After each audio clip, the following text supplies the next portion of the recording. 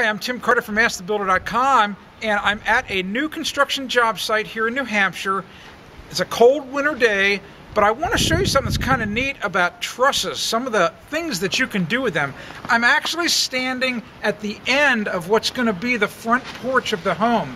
And typically what would happen, carpenters might frame, this is the garage next to me right here. And what they would do is they would build the roof of the garage, and then after the fact, they would come back later and build the roof of the porch. Well, look at this. Look up there. You can already see that Smart Builder, they went ahead and made the trusses so they already had the extension for the porch roof. So it's already done.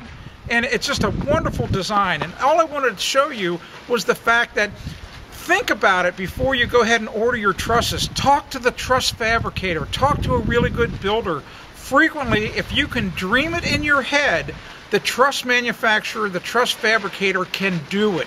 It's that simple. I'm Tim Carter for AskTheBuilder.com. I hope you discovered something useful and helpful in that video. How would you like that kind of information in your email box for free every single week? Just subscribe to my free Ask the Builder newsletter. It's got new tool reviews, new product reviews. It's got all kinds of great tips. You're going to love it.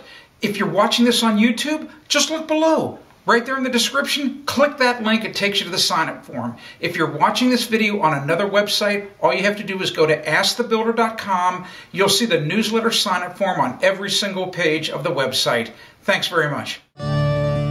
If you want to discover more home improvement tips, go to AskTheBuilder.com.